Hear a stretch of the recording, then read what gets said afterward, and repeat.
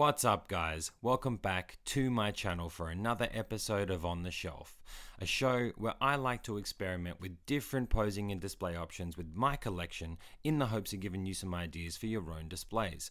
So if that sounds interesting to you, stick around because today I'm bringing to you my Hot Toys Mandalorian collection. But before we get started, do us a favor, would ya? Hit that like button, notification bell, and subscribe to the channel. Now let's get to it. Okay guys, this is my current setup for my Star Wars Mandalorian collection. This is a little different from how I normally do these on the shelf episodes, as I generally make use of the module cases I have to display my collection. However, for this display, as I have a quarter scale Mando as well, I decided to do something different so I could play around and blend them all together to create my own Mandalorian shrine. I do have some bigger module cases on the way, and eventually I might move this into one of them, but for now I'm really enjoying this setup. It allows me the space to play with the height and width being an open shelf. I've been a Mandalorian fan from day one. I still remember when The Mandalorian first got advertised on Disney+. I decided to check it out when I saw Jon Favreau's name attached, and the rest is history. Mando brought me back to Star Wars and the amazing journey he and Grogu went on over the first 2 seasons is some of my favourite TV. So let's zoom in and take a closer look at why each piece is here in my collection. Kicking off the shelf with Quill and Grogu accompanying Durasteel Mando and the Blurg. This whole section plays together with Quill taking a seat, spouting some wisdom to Grogu, I imagine, whilst he holds the feed for the Blurg. Quill is a great character and an important person in Mando and Grogu's journey, especially Mando. He always shot straight with him and ended up becoming a friend and mentor in some ways for Din. The figure itself is fantastic quality and the sculpt is on point, plus the movable bottom half of the mouth is a nice touch. The fact that he was a crucial person for Din in his story became the reason why he was essential to add to my collection. Moving to the Blurg, the beast of a thing it is. This is the first creature I've purchased for the collection, and the reasons for that are, I love the moments Din and Quill had with the Blurgs, not to mention it has great presence and definitely enhances the display for me. It's so Star Wars. And now for Durasteel Mando himself, sitting atop the beast, rifle over his shoulder, looking out over the landscape whilst Quill and Grogu take a break to refuel. This is my second Durasteel Mando, which came in the 2-pack with the Blurg. This look for Mando is awesome and a must-have. The first couple of episodes he has this look are favourites for me and really give off that western cowboy vibe. Then by having him posed with Quill, the Blurg and Grogu, it really caps off my homage to the beginning of The Mandalorian. Now, let's take a look at the first Star Wars figure I purchased, which is my other Durasteel Mando.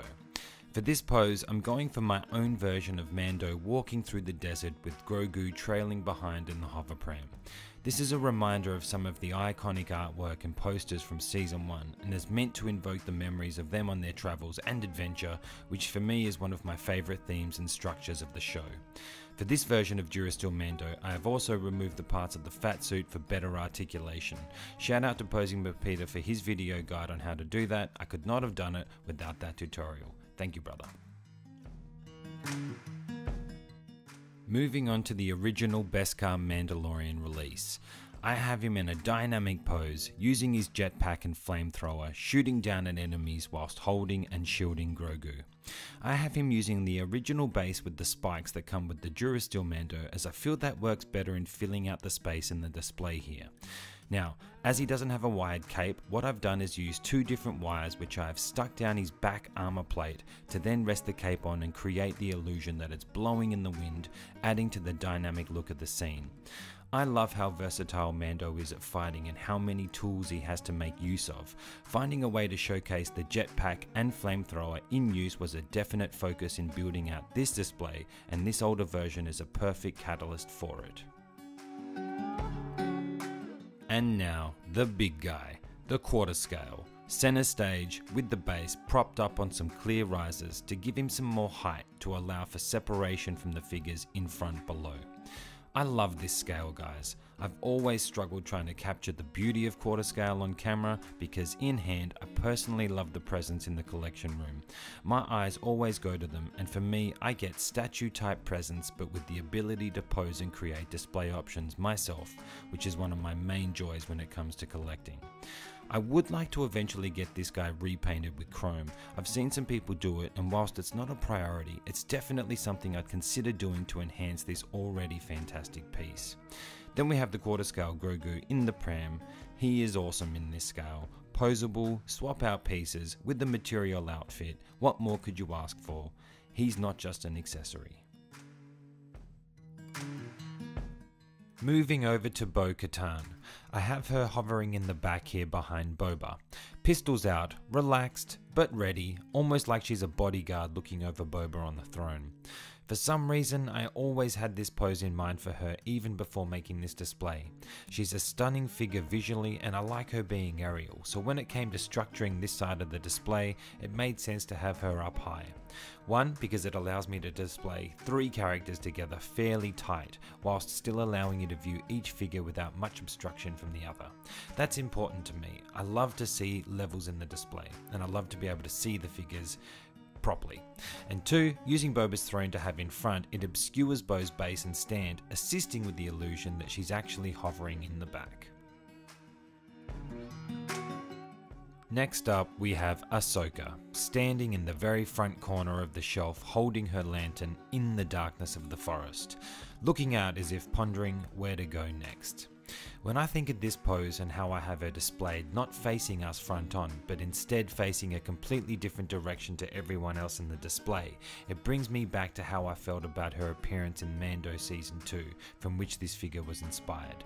That episode was so amazing. What an introduction in live action for her character in the Mando-Verse. The overall feeling I got from Ahsoka in that episode was that she was on a quest. She was hunting, searching for answers, and something about having her simply just standing here looking out instead of being in an action pose for me is just as powerful and reminding me of her character arc and vibe from the show. Moving over to Big Bad Boba on his throne. Feet up like a boss, cashed up with Beskar. I gotta give a shout out to Boston Collectors for the idea for this pose. He hit a pose with Boba with his feet up on the Cantona in his review of Boba on the throne, and I love that idea, so cheers for that, mate. I had to give it a go. I really like the presence of this piece as a whole. Boba has great articulation, a fantastic head sculpt, and the idea of Boba as a daimyo I think is pretty cool. For me in Mando, he was a force to be reckoned with, and then with the end credit of him claiming the throne, setting up his own show, I was excited. Now whilst his show had its clear flaws for me in certain episodes, there were still some moments in there where Boba got to shine. I really hope they figure out how to create a more compelling story for him moving forward, and I look forward to seeing it. Okay team, final part of the display, being the centerpiece featuring 2 chrome Mandalorians and a tank trooper with the Mando sculpt. Visually I chose to have them either side of the Mythosaur crest on the quarter scale base so we can still see that and also have it anchor the center of the whole display.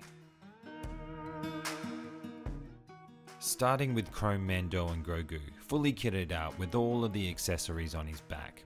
For me, this display option is a really cool idea by Hot Toys and one I think a lot of people will recreate to showcase this moment from the show. A fun thing for me when recreating this look was playing around with how I make my version of him in this pose stand alone and be unique. So I really focused on trying to convey body position with angles, with how he's stepping, how he's leaning, how he's holding the bar and where he's looking, and I think I've landed on something I'll keep for a long while. And now lastly, the final piece of the puzzle, 2 moments, 2 very key emotional moments from the show that I think they did to perfection. Mando when he was in the tank trooper disguise and chose to remove his helmet, doing whatever it takes to save Grogu, and then the very end of season 2 where he removes his helmet in front of everyone to say goodbye to his friend. Man, come on, it doesn't get any better than that. Now I've chosen to have the Tank Trooper Mando behind and facing away from the Chrome Mando for something different, but also because that episode with him and Mayfeld is one of my favourite episodes. That whole sequence when he takes off his helmet, the build up, the tension, wondering how he was going to get out of it. Having him posed like this and only partially being able to see him brings me back to that moment from the show. And now, the tearful goodbye. Even though they end up getting reunited in Book of Boba, this end to season 2 was perfection. It hit me in the feels, and I know it got you too. The first 2 seasons of The Mandalorian concluded in such a satisfying and heartfelt way that both times Din removes his helmet feels earned and worth something. The connection Din and Grogu have is special and ultimately the core of why the first 2 seasons worked so well for me. The action is awesome, the sets are fantastic and the adventure is there, but at the very core it's a relationship between a guy in a helmet and a puppet. I'm ride or die for these guys and I'm excited to see where their story goes. And that's it, guys and girls. I hope you've enjoyed this episode of On the Shelf and maybe got some inspiration for your own displays. I thank you all for tuning in, and if you haven't already done so, do us a favor, hit that like button, notification bell, and subscribe to the channel. Memberships are also available now, so if you'd like to support the channel and get a little more access, take a look and see if you'd like to join the Iron Legion. Lastly, we got reviews and unboxings, story theme posing showcases, display tips and tricks, plus live streams including The Rundown where we deep dive into film and TV. But for now, guys, until next time, this is the way.